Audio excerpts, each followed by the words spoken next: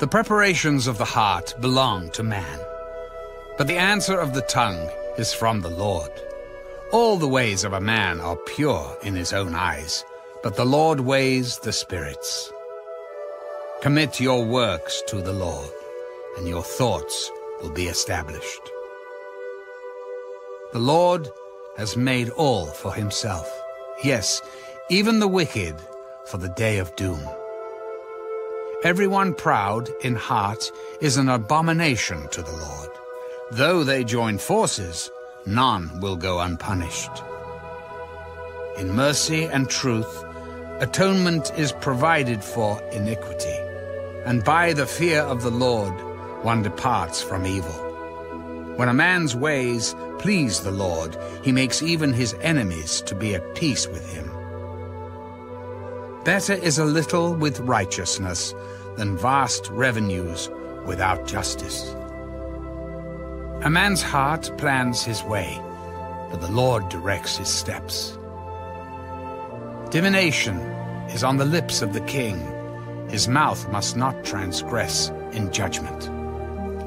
Honest weights and scales are the Lord's. All the weights in the bag are his work.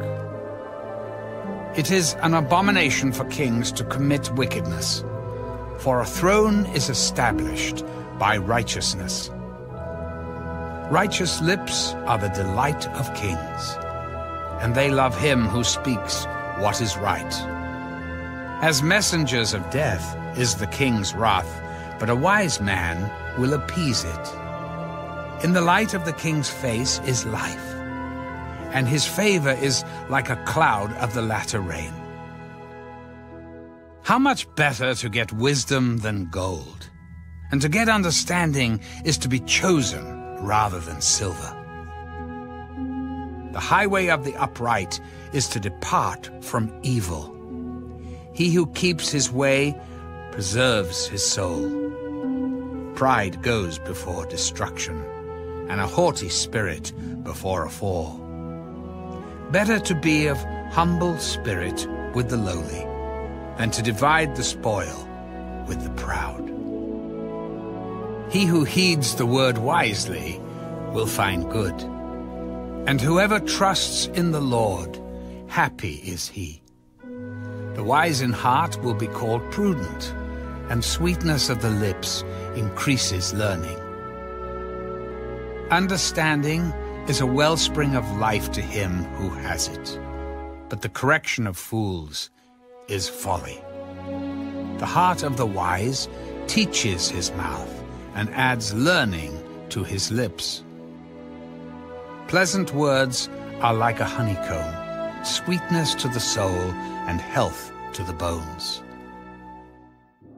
There is a way that seems right to a man, but its end is the way of death. The person who labors for himself, for his hungry mouth drives him on. An ungodly man digs up evil, and it is on his lips like a burning fire.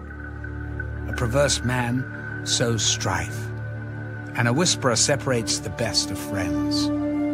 A violent man entices his neighbor and leads him in a way that is not good.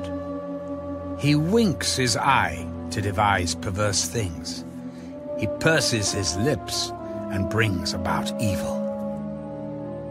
The silver-haired head is a crown of glory, if it is found in the way of righteousness.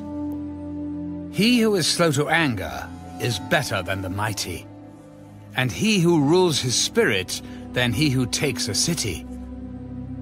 The lot is cast into the lap, but its every decision is from the Lord.